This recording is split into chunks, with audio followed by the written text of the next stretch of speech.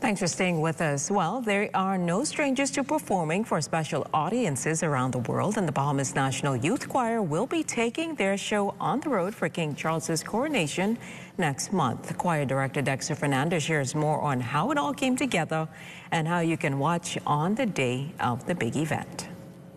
So, after submissions, which is the deadline on Monday, they will select individuals from the countries that will be invited to be that 300 voice choirs.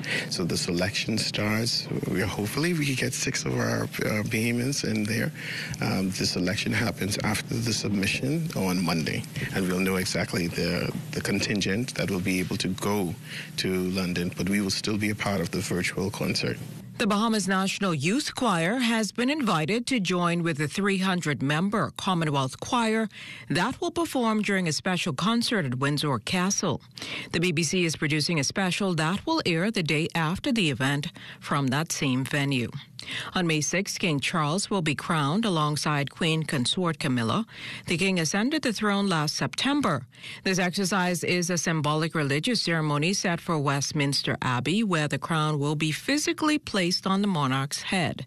Fernandez says the cultural ambassadors are in full preparation mode. We went into the studios, did our voice, and submitted all those for approvals. The challenge has been to identify a Bahamian costume.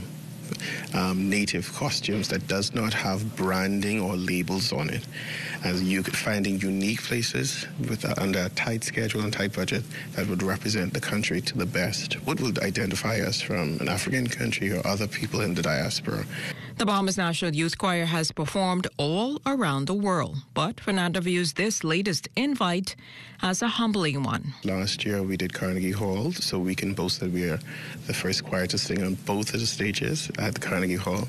Then, of course, we were at the International Folk Festivals in France, and then to see if we're circling back to London, where we're being invited to participate. It's a humbling experience. It shows the strength of the organization. For 40 years we've been around, and the quality of work that we're presenting, and we hope that the Bahamas is pleased by what they see from the choir. We're hoping that Bahamians would do watch parties and share on #Bahamas National Youth Choir when they see us out there.